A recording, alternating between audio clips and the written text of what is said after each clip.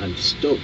I have a nice, beautiful, overcast morning, cloud cover. Feels wonderful. I don't like to say that, necessarily that I like winter, but this has been an especially challenging summer for me. So with back pains and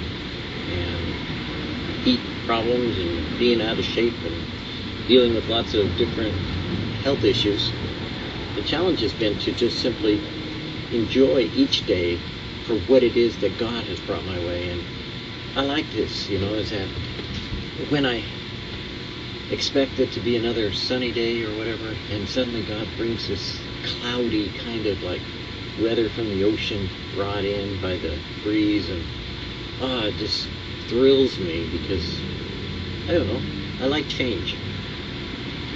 I mean, don't get me wrong, by the end of the day it'll probably be 90 or 100, but for now, it's cool. Literally. So how's your day with God? Let's see what He would say to both of us. Wonderful life. I am your Lord, Lord of your lives, controller of your days, your present and your future. Leave all plans to me. Only act as I bid you. You have entered now into a God-guided life. Think what that means. God taught, God guided, God provided. Is anything too wonderful for such a life? Do you begin to see how wonderful life with me can be? Do you see that no evil can befall you? Often people, when circumstances turn against them, or the storms of life come, then they treat it as though God doesn't love them anymore, or somehow God is punishing them. And in some cases that may be true, but the reality is, unless you ask Him, how would you know the difference? Because sometimes storms of life come because they are meant to not be punishment, but be rather the manifestation of God's teaching tool in your life to bring you to a realization that you need God always and every day in all things that you do, not just in the things where you commit it to the Lord and run off and do what you want, or say God bless you and go be a Christian in name only. But a Christian is a person who has a dynamic, personal, interpersonal relationship with God that says, hey, in the good times, God, I thank you and praise you and rejoice in it. In the bad times, I don't just run to worship and say, oh, I'm going to worship and worship and worship so that I feel better.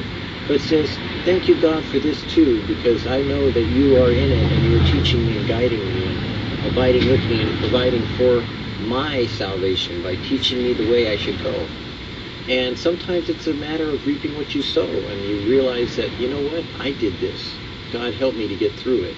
For even that which has been my own fault, I pray that you'll help me with the consequences of my own actions. And sometimes it's sin when you need to ask God for forgiveness, to be forgiven, and to be cleansed from all unrighteousness. There is always a time and a place to turn everything to the Lord in prayer.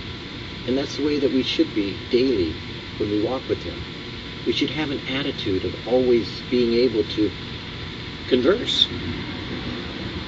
I mean, if He's here for your help, as well as your Savior, if He's here as your God, as well as your friend, if He's here as a Father, then when you have need, where do you go on earth? Do you turn to your father or your mother, a friend or a neighbor? Or do you turn to God first and see what He would say? I think if you're like me or anyone else, you turn everywhere else except to God first. But also, if you're like me, you're working on developing that constancy in prayer, that you would automatically turn to God and know that He's there waiting to see what you will do. That will you ask Him so you can receive? Will you seek Him so that you can find? Will you knock on the door so that the door would be open to you of all that He has in store? Or will you seek another way?